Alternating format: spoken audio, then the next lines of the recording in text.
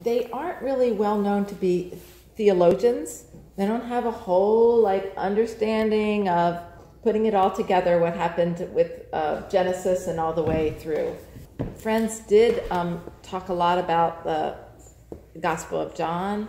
They talked a lot about Revelations. In fact, they thought they were living in apocalyptic times.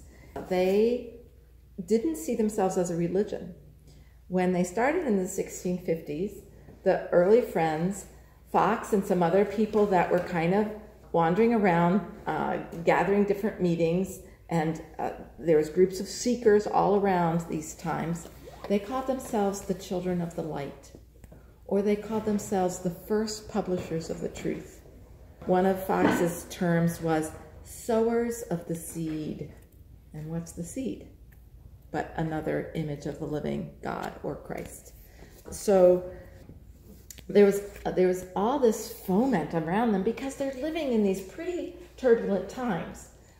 And one of the myths that I learned in looking up Friends is that for those first 10 years, they were okay with the military. And it wasn't until 1661 that they began to, with this continuing revelation of how was God speaking to them, they began to withdraw from carrying any rifles or trying to fight people.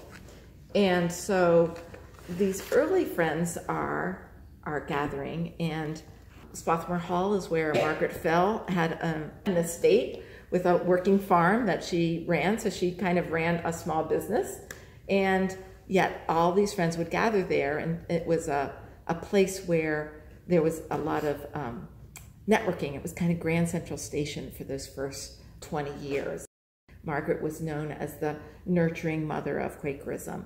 And when they met, there was a lot of publishing going on in those first 50 years. And you read them talking to each other as if they were beloved. Not just that they were a loving community, but as if they were really, like we are soulmates from the womb of our mother. Their words to themselves were really tender. And then they had this amazing confrontation that they spoke to others. Because in the 1650s, we wonder, why were the Friends so persecuted? They spoke to the hypocrisy of the times. They felt the experience of God's love inside them, transformation inside them, and then they wanted to let other people know. They were totally into spreading their truth. And so we can see them as evangelists, if you're not too allergic to that word.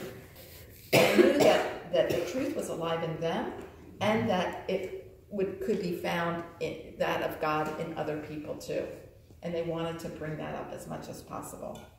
So there was this ecstatic joy that they had with each other, and then there was going out into the world. And they said that not only are they speaking in line with scriptures, but they were bringing it to their century, what truth they needed to address.